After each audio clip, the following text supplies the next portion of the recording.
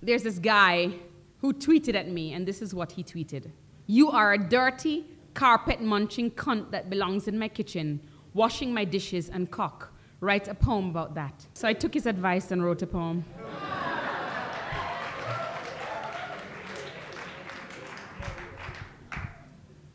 Obviously, you are a rotting dick, an asswipe, an open sore existing among the worst tumors that plague humanity.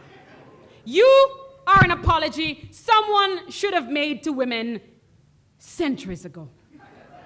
Today, you remain a very good reason abortions should remain legal and available to every woman who finds herself carrying the figurative fetus of your fetid misogyny.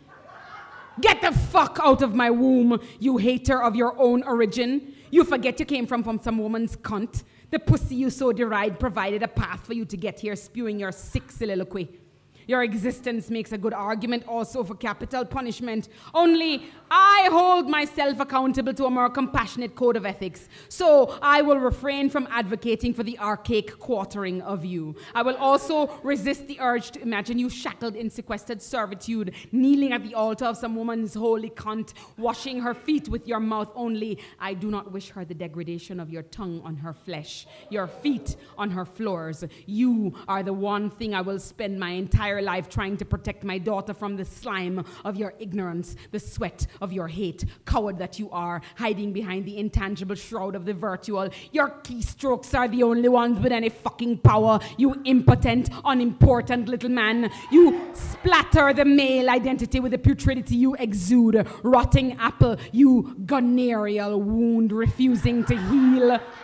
You would have us conclude that most men are like you, but for the stellar examples of them in my life, I would think you the norm. Your actions might inform the love I cradle for those small boys in my circle, earnestly learning how to be better than the monster you have chosen to be. Far and away, Frankenstein, you frighten me with your ability to keep breathing, your inclination to replicate, to recruit, to keep pressing the boot of your discrimination upon the necks of generation after generation after generation. The only thing that prevents me from raising arms and going guerrilla after your ass with guns is our collective dedication to the eradication of your kind across all the borders of feminism and race and spaces held wider against the throat of equality. Women resist you, heart and motherfucking body. We kill your thoughts and your words with our cunts and our collarbones in our kitchens and our bedrooms. We rebuke all you offer as fact.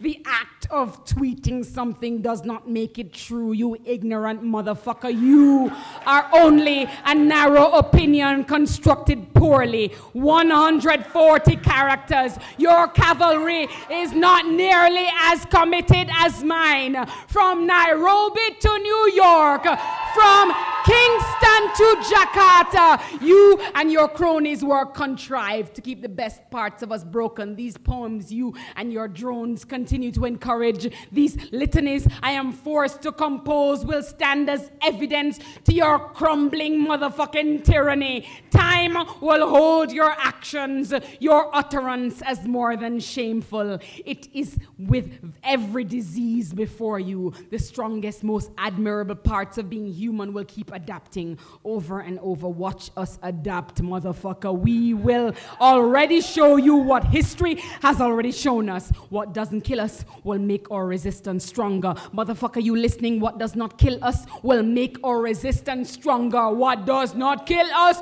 will make us motherfucking stronger.